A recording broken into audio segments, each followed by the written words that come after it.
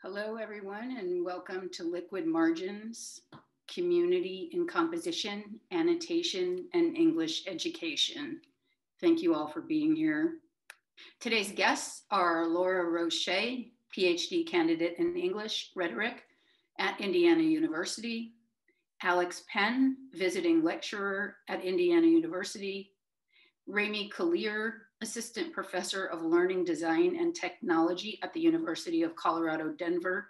I'm also proud to say that Remi is our 2021 Hypothesis Scholar in Residence. We have got a guest moderator today, Justin Hodgson, Associate Professor of Digital Rhetoric in the English Department at Indiana University.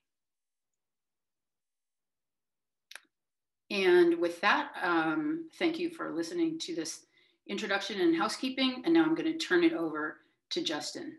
I thought I would start by taking a moment to sort of introduce you to how we got to where we are, and then maybe sort of situate some points in relationship to the connections between social annotation and writing studies more formally. But this project, which is now a 9-member research team, right? Looking at, I don't know, it grows every day. I feel like I'm picking up people, like I'm collecting cats or something. But we started in the spring redesigning our online first-year composition course, which is a standard composition course like any other place, but we have a multitude of options within that frame. But we wanted to expand our offerings for online. And this was, of course, before the pandemic disrupted everything. We had a plan. We were going to make some quick changes. And as part of those initial conversations, we thought we would like to improve the level of engagement students have with some of the course text that we require them to read, that they then use to think through some of the key ideas and concepts from the course. And so we were making progress, and Alex and Laura were on the project team redesigning our online class. So they both have extensive experience teaching online and teaching our W131 course. And then we decided, after the pandemic hit, that we would take our little boutique offering and scale it up for the entirety of our freshman composition course, which is roughly 60 sections of first-year composition per semester, covering about 1,250 students. And so it became very evident right away that we needed to make some changes to accommodate not only the different kinds of instructors who would be teaching this course, but people who've never taught online, but very specifically instructors who've never taught at all before either. So many of them are first-time teachers in a first-time space and in first-time online. But the one thing that remained, I think, consistent for us across was the potential value we saw in Hypothesis for helping recreate some of the community and engagement that occurs in our online space. And so this is literally one of those moments in life where the cart was actually before the horse, because as we built this thing, moving into July, it dawned on us that we're going to have this huge data set now. All the students are participating in online through our Canvas course. They're doing all their annotations and Hypothesis, and they turn all their assignments in through these 2 digital repositories for the most part. So we would have access to everything they've written for the class that's gradable and part of their development, as well as all their annotations. And that's when we reached out formally to working with Jeremy Dean at Hypothesis, and he in turn connected us with Remi to figure out, well, what could a research project look like, and what would it look like, and how could we actually discern things of value from this process or product. But the reality is we just have way too much information. And so like, we should do something with it. Okay. We should figure out how to make something out of this. And so we began this journey of trying to figure out what that looks like. Does that make sense, everybody? So far I've got everyone on the board. We're all on the same page. I haven't missed any steps yet. And so then we began the process of going through IRB. And I have battle wounds, if you like to, I wear them deeply, trauma through IRB. It's an ongoing fun service for those of you who've done IRB before. And, but we got approved, our study got approved, our protocols are in place, and starting as of yesterday, I think officially, we are already gathering data. So we are at the first stages of actually making sense of what we have and what Hypothesis is doing. But we have a lot of hypotheses, no pun intended, about what the study might reveal to us. And that includes not only thinking about social annotation as a writing activity, but as well as like the process of how those activities impact student writing, how they lead to things like community development, how instructors are teaching it, how that process relates to the engagement, whether or not they bring it up in a synchronous class. And so that's the larger frame. As a quick maybe a quick overview. Alex, you want to break down a little bit, like how does our course work in terms of the structure so that people get a sense of, the synchronous, asynchronous kind of dynamic? Yeah, so the current model we have is a mix of synchronous and asynchronous fully online instruction.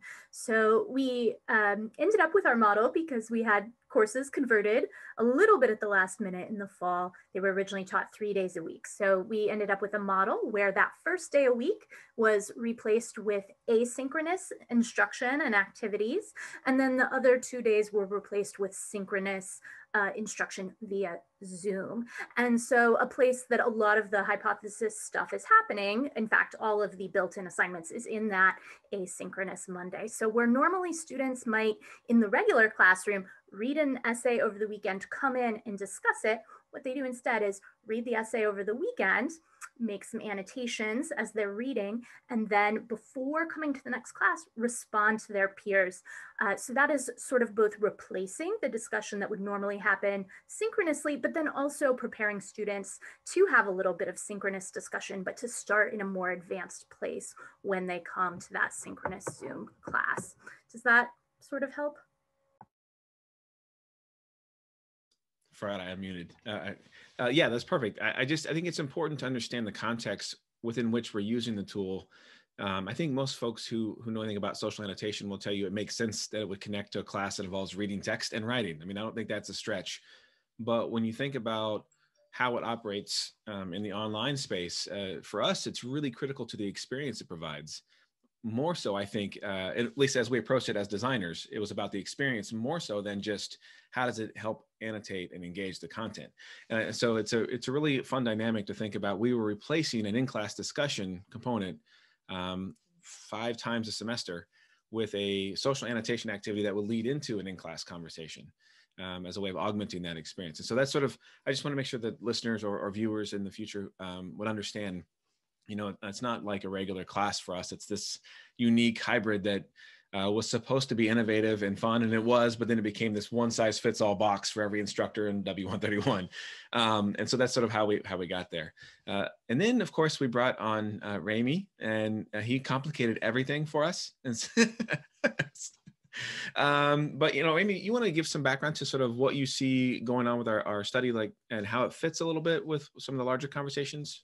Yeah, I will. And I just want to, first of all, pass along a note of thanks, Justin, to you, Laura, Alex, just the whole team at IU, because, in regards to the really dynamic work that's happening at Indiana University right now and the work that's doing, Justin's describing in the Department of English with social annotation, this is a really large scale kind of fundamental shift in how students are interacting with texts, interacting with each other, and interacting with their curriculum. And to do so at the kind of scale that Justin and Alex and Laura will describe, and to do so really with a lot of intentional pedagogy, instructional planning, approaches to assessment.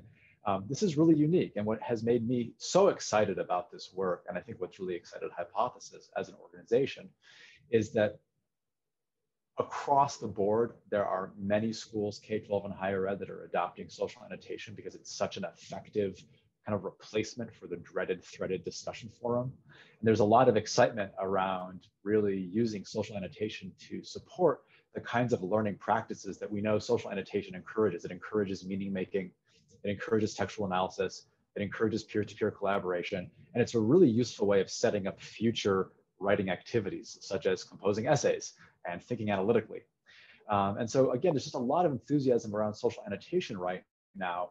And the real intentional approach that Justin and Alex and Laura, the whole team at IU, the whole team of the Department of English has taken to make this a kind of department-wide commitment to really support a whole host of instructors. Again, Justin mentioned, and we're talking about dozens and dozens and dozens of sections across multiple classes. Our work will, ultimately touch not only thousands and thousands of students, but potentially hundreds of faculty, instructors. This is a really consequential endeavor that we're embarking upon here. And so, yes, there are a lot of questions to ask, a lot of interesting research that we can do, but I just really want to kind of start by pointing out that this is really a unique kind of educational situation that has kind of emerged in Bloomington and also online, and we're just so excited about that. So just again, thanks there for that.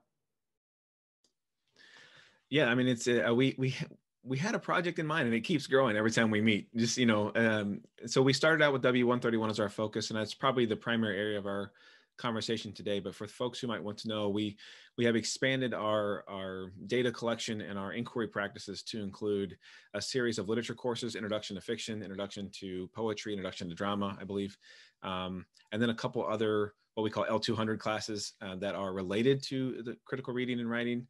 And then we have another section of classes called the W170s, which are topic-specific courses that actually count for W131 credit. And so we are including them. I think it's also important to recognize that at IU, we have what are called two foundations courses, two courses that are required by every student, no matter what your major and discipline. And W131 is one of those two foundations courses. So it is required by everybody. And I think as this works, it may end up causing us to also think about how social annotation could be pushed backwards towards our ACP credit and other transfer possibilities as students bring credits into the university to count for this experience. But that's sort of the bigger frame. Laura, you want to take a minute to talk about like how this works in practice in terms of what does our actual hypothesis activities look like? Could you break that down for folks? Yeah, so students in 131 at least will read 5 different texts throughout the semester, and they are responsible for using hypothesis to annotate those texts. A lot of the instructors will prompt the students with a few questions to consider as they're reading the text. Some even plant questions in the text for students to come across as they're reading. But for the most part, it's pretty student-led. The instructors do, for the most part, very little when it comes to actually guiding the student discussion. It's very much student run. And I think Alex and Justin and even Remi can speak to the advantages of that from a pedagogical and just like emotional perspective.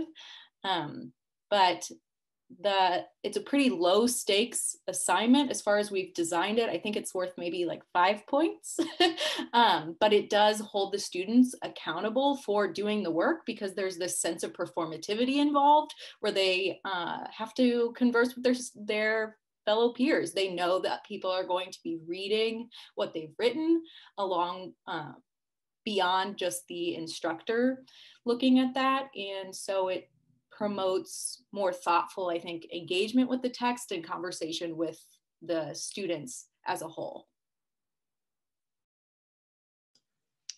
Perfect. Let me, within our, again, the two course, we have kind of like two trees, if you want to think about it that way. We have the 131 side where instructors do their own thing. And then there's all these other courses that have their own variation as well.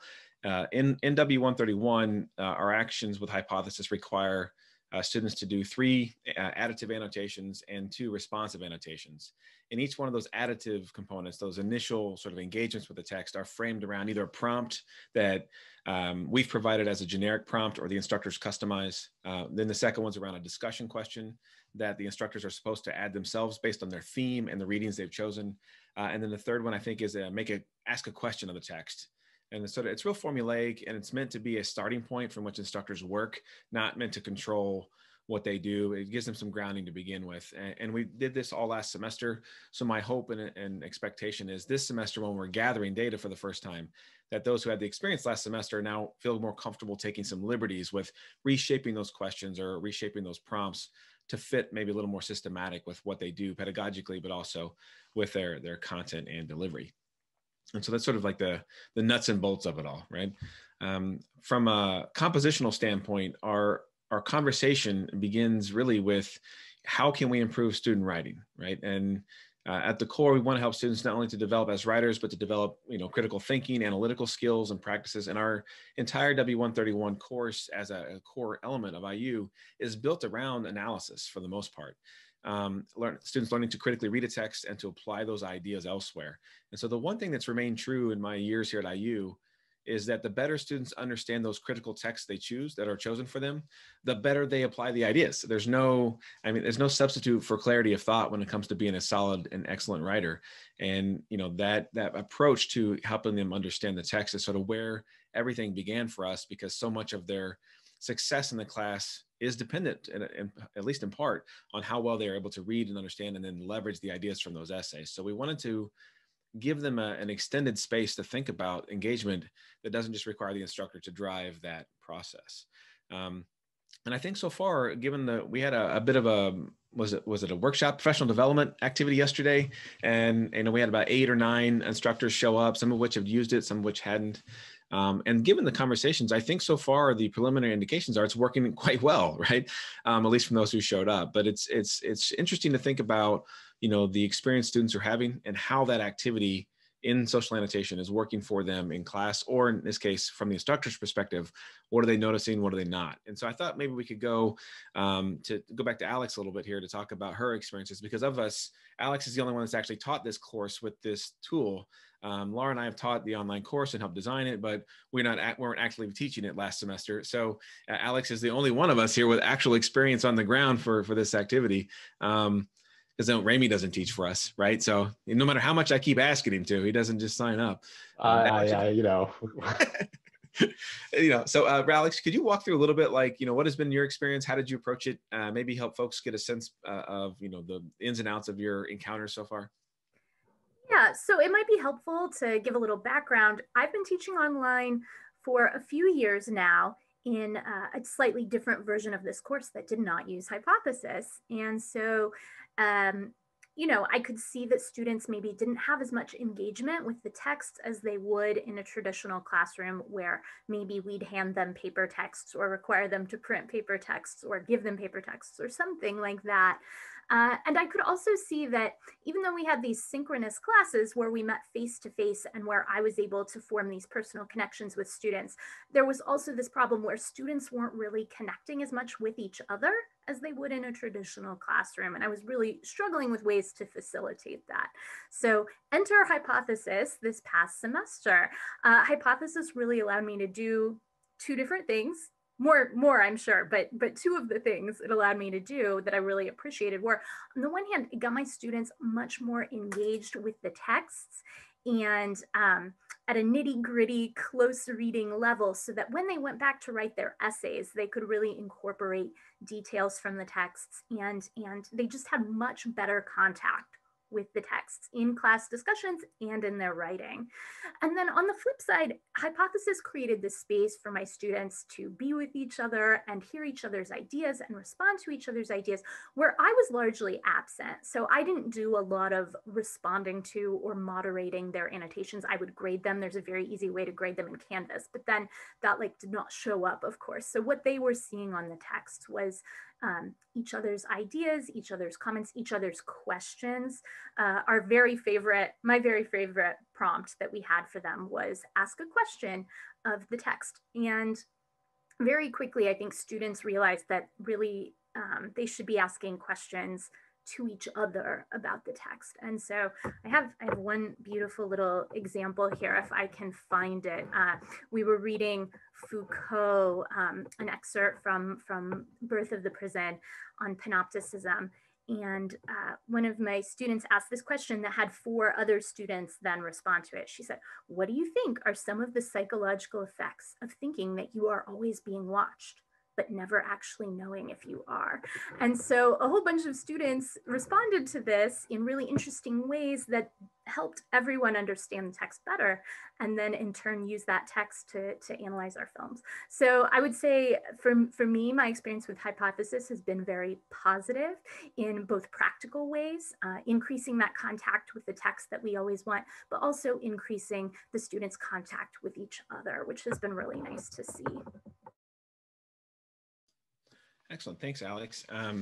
Yeah, we've been over this sort of practice and process in terms of what are the best outcomes, what are our best forms of engagement, and hopefully as we learn more from, not only our instructors, but the way we are analyzing and looking at information from them and from the student perspective, we can get a better sense of actually what is working well for them beyond just how well the tool itself is working. And so I think the pedagogical component is absolutely important. We had a question, I think Jen had asked in the chat about seeing an example in the system. So I want to share my screen real quick and just show what it looks like for us in the W131. Let me see if I can make this happen today.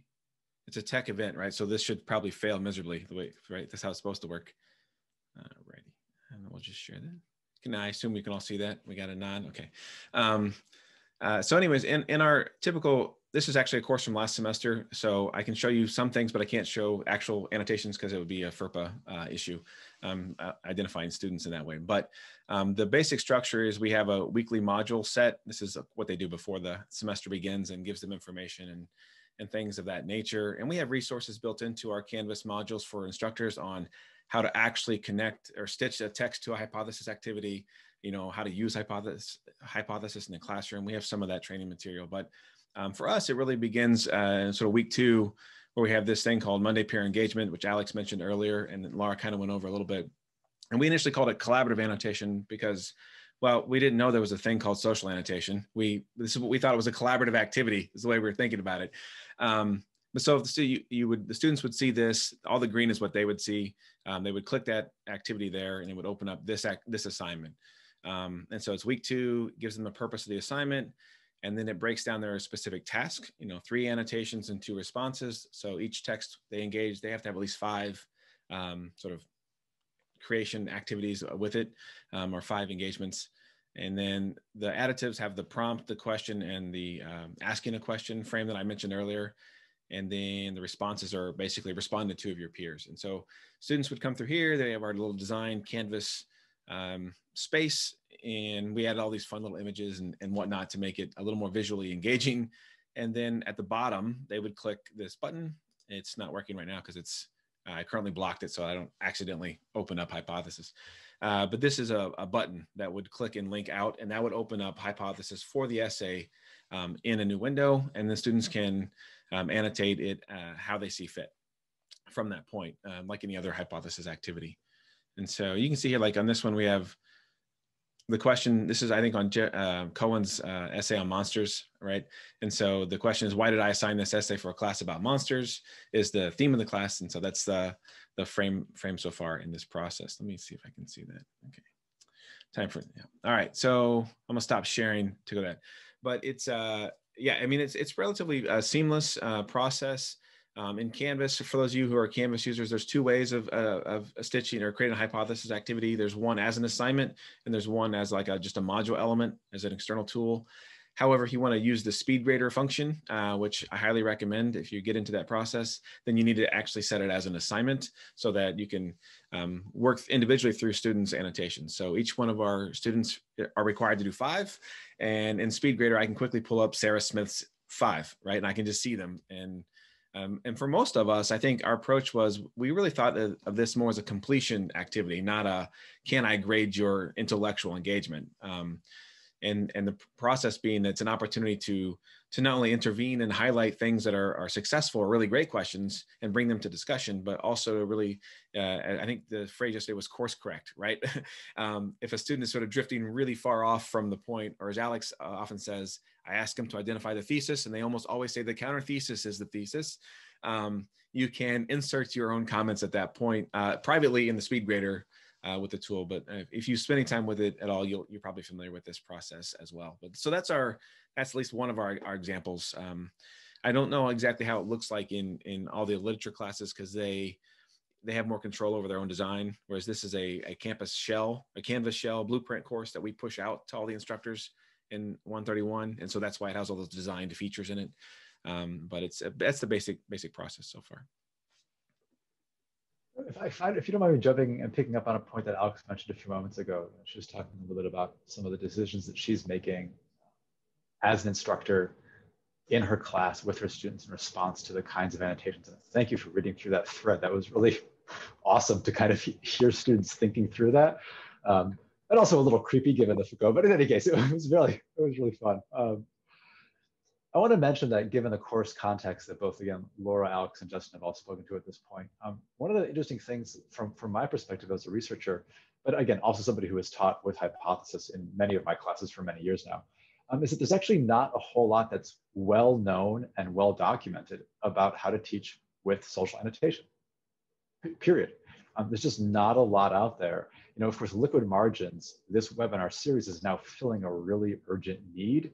Again, as social annotation becomes a more popular teaching and learning activity, particularly in higher education, there's a need to begin to kind of capture these anecdotal stories, you know, perspectives from professors, kind of instructional moves. It's really important to make these stories more accessible and to do this kind of like public, you know, sharing of practice as a way to kind of reflect upon effective instructional strategies. That said, again, there's actually very little research about how educators actually plan their instruction, teach with, assess, and then reflect upon their use of social annotation. That literature really doesn't exist. Again, we know on the student side of things that social annotation does a whole lot, and we can get into that, and that's, again, related but distinct. And so what I think is so generous of everyone at Indiana University, and what is just such an important commitment on behalf of the department and all of the instructors, has been a willingness to say, this is an opportunity to really also study faculty practice, to begin to learn a little bit about some of the examples and dynamics that have come up. So for example, like again, like Alex was sharing, how much do instructors kind of step back and let their students kind of own the margins and kind of try and make meaning on their own? What does that really look like? And what does that feel like? And how do you kind of plan to create that kind of flexibility? And when do instructors step in to try and tell people that they can't quite identify the right thesis and the right argument, and you know, things like this? And so these are all things that we hope to learn as we not only study what students are learning, but also what instructors are doing.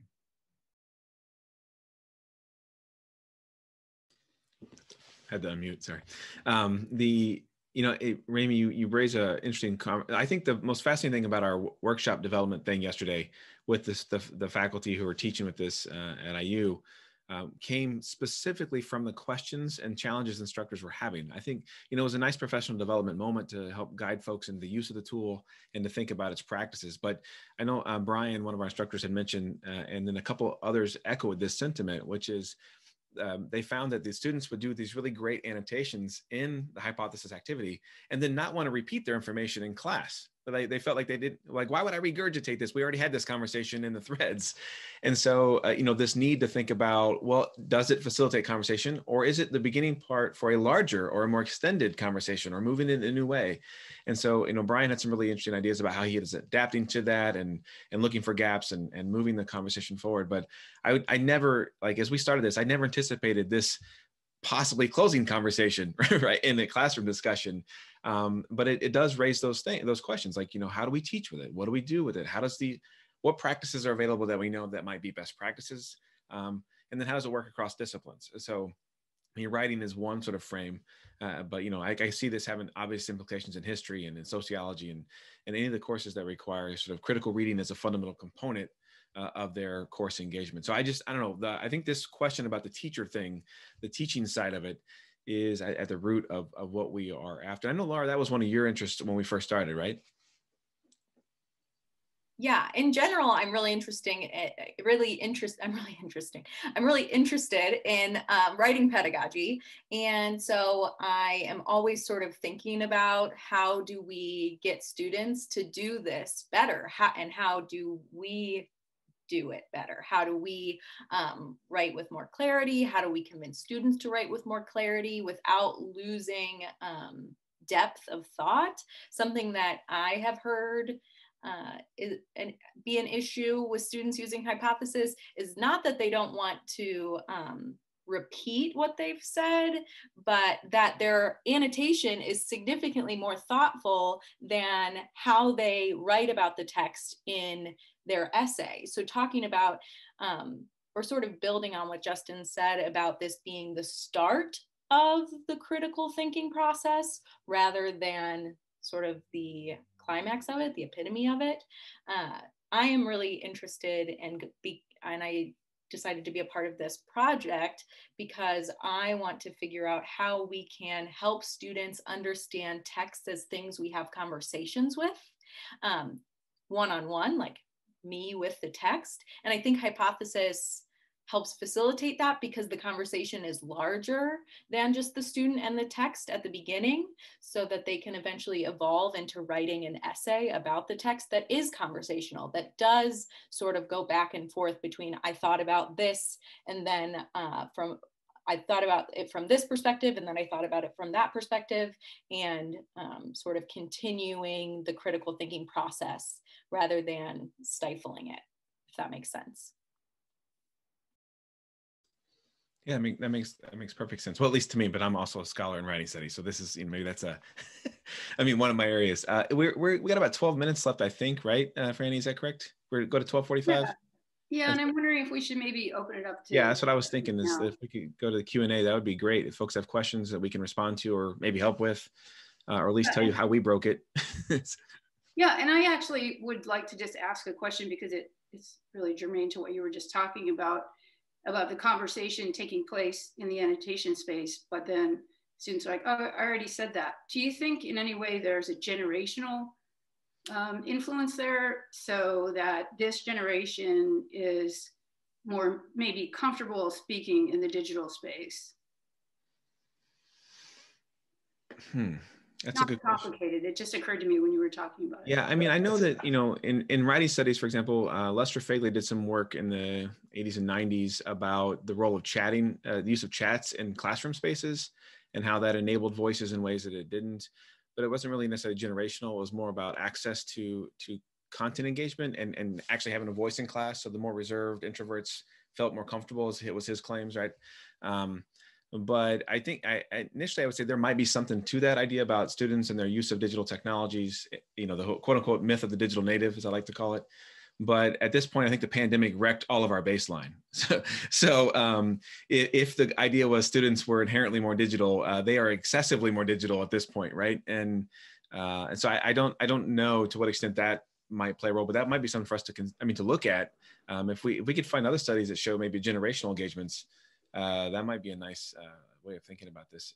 Yeah, I'll just pick up quickly here and kind of invert Franny's question, because, Franny, I see your question as echoing, really deep questions about practice, which is the extent to which educators are comfortable facilitating different kinds of discussions in different kinds of settings. And I think that if educators feel comfortable doing so, students will kind of rise to that occasion. Actually, another member of our research team who's with us today, Chris Andrews, who's also at IU and is a learning scientist and getting his PhD, looking at educator practice, teacher learning. We actually were having this conversation yesterday following this PD session, which is that this dynamic between opening up a social annotation conversation that is digital, that is asynchronous, that is in the margins, where students are actually having very rich, deep, meaningful conversation. And then they come to class, and the question is, does their instructor expect them to regurgitate what they've already said online, or has that instructor themselves gone through a kind of reflective professional learning process so that they understand it's time for a new kind of discussion now? When we come together, whether it's face-to-face over Zoom or it's face-to-face in a classroom when that's safe to do again, does an instructor understand that there's one conversation that was the kind of rough draft thinking, the kind of like maybe meaning making that Laura was just talking about? I'm speaking back to the text, but I'm also speaking with my peers in relationship to that text. And then what happens in that classroom conversation that is both different from, but connected to and building upon what happened online?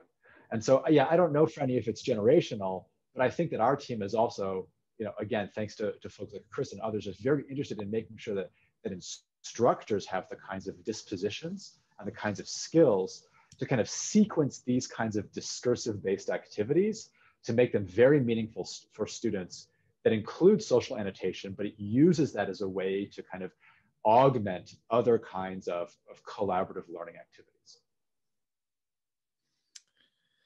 Yeah, that's great. I just typed in the chat, like as you're describing it, it makes me think of all the flipped classroom practices, right?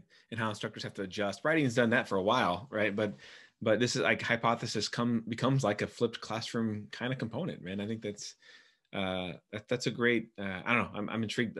I put notes down. I'm gonna revisit this later. This is how it works, right?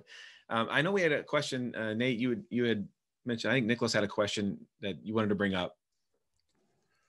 Yeah, I mean, and Alex was sort of riffing on it too. And I think it was, you know, around this, it sort of grows out of the discussion you just had in a way about how can discussion be different, right? And it's part of it is this idea of, you know, our students, and because of pedagogy, being kind of trapped in a world where they're treating each learning experience as kind of a singular modular activity. And how can we draw connections across modules in a course, or even across courses, or across, you know, academic careers? And, you know, can social annotation play a role in that?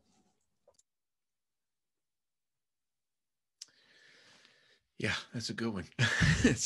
so there's in writing studies, we have transference as one of the core concepts that have emerged in the last, you know, I would say decade and a half. Transference of skills, transference of rhetorical capacities from the context of a writing class to not only other classes on campus, but then beyond the academic frame. I know we, you know, in W131, it's a thematic thing. And the idea is to try and intentionally weave theme-based elements and engagements and skills from Unit 1 to Unit 2 to Unit 3. And there are activities that are designed for that. They don't always work. And if you get into, when education gets defaulted to Canvas, right? If it's completely controlled by Canvas and Zoom, then it inherently orients students around modules and completion activities rather than sustained engagement. And so it actually takes significantly more effort to create that integrated kind of theme element or through line and how it works than it does in a regular face-to-face classroom. At least that's been my experience teaching online. I haven't done it with Hypothesis, but overall that's been the place. But Alex, you had some things you mentioned in response, right? What did you have to say?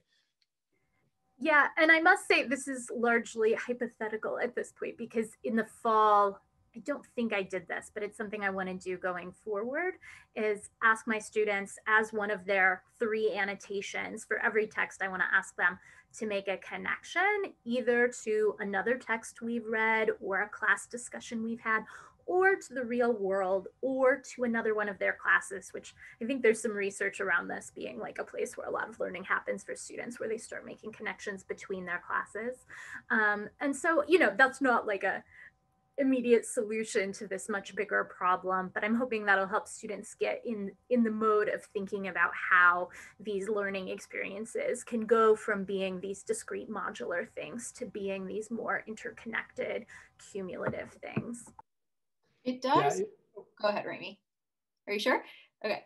It does fall to, in my opinion, the instructor to facilitate those connections and to encourage the transfer of thinking and knowledge, because students are so used to compartmentalizing not only their courses, but the coursework within their courses. Like in a test-based culture, students are learning, taking the test, forgetting to make room for more learning for another test. So something that brought me into writing studies was the practice of mindfulness and encouraging students to be actively aware of the thoughts that are coming in that might seem unrelated, but are actually tangential to and connected with the core, I don't know, text that's being studied. So encouraging students to sort of follow the distractions and think about where they're taking them, and not, I guess, not discouraging somebody who's reading Foucault in their 131 class from thinking about how that applies to their Psych 101 course that they're also taking. So really keeping it open-ended and saying, yeah, that's a really interesting question. Even if you don't answer the question, like Alex was saying, letting students respond to students is a really valuable way to continue the conversation.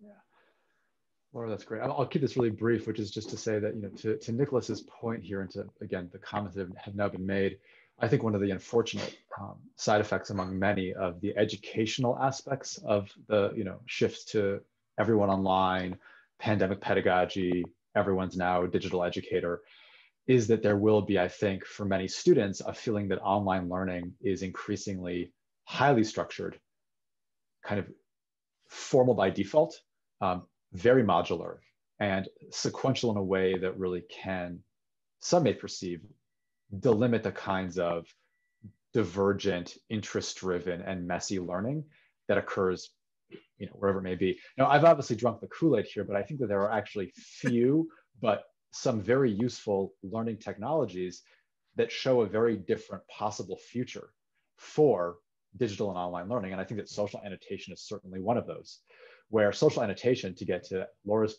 point right now, certainly what Alex was just mentioning about making connections, social annotation is inherently about these associative trails, these way in which cognition is distributed and stretched across people that you're in conversation with, resources, ideas, and all of that occurs over time.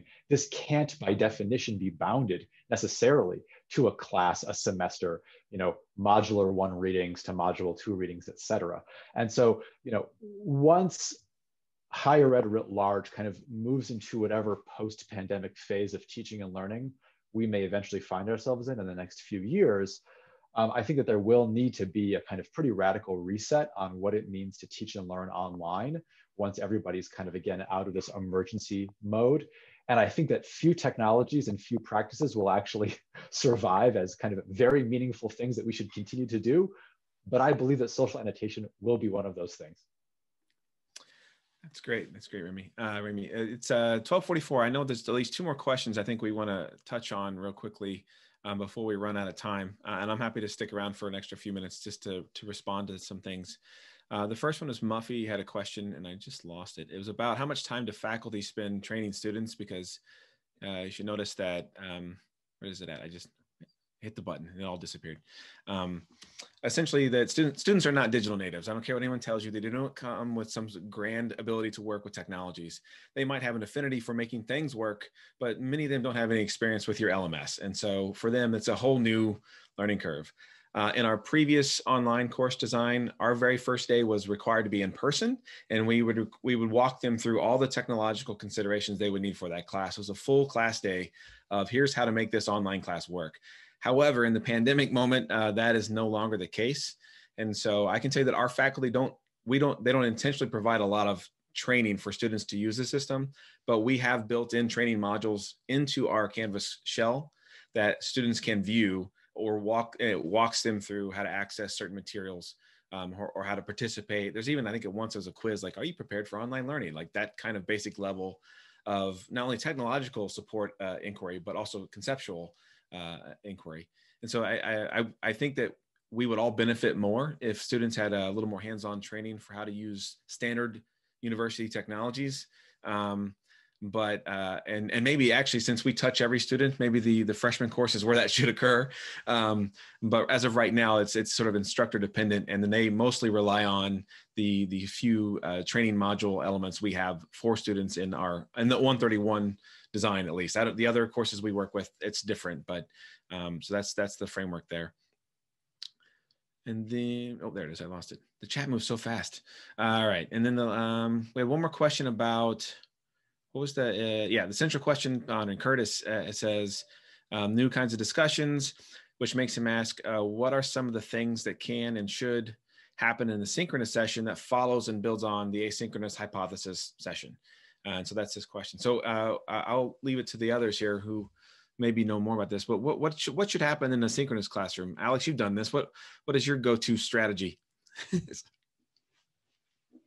Well, I typed this a little in the chat, and I want to be sure we get to Remi, because I know he has sort of some different and more interesting solutions. But one very simple activity I like to do is either by Zoom poll or chat, have all the students vote on the answer to a question, either a question that students have actually posed in their annotations, or one that comes out of their annotations. So like an example of one that could come out of the annotations is like, some people identified the thesis as this, and some people identified the thesis as this, and some people identified it as this. Which one of these do you think is the thesis?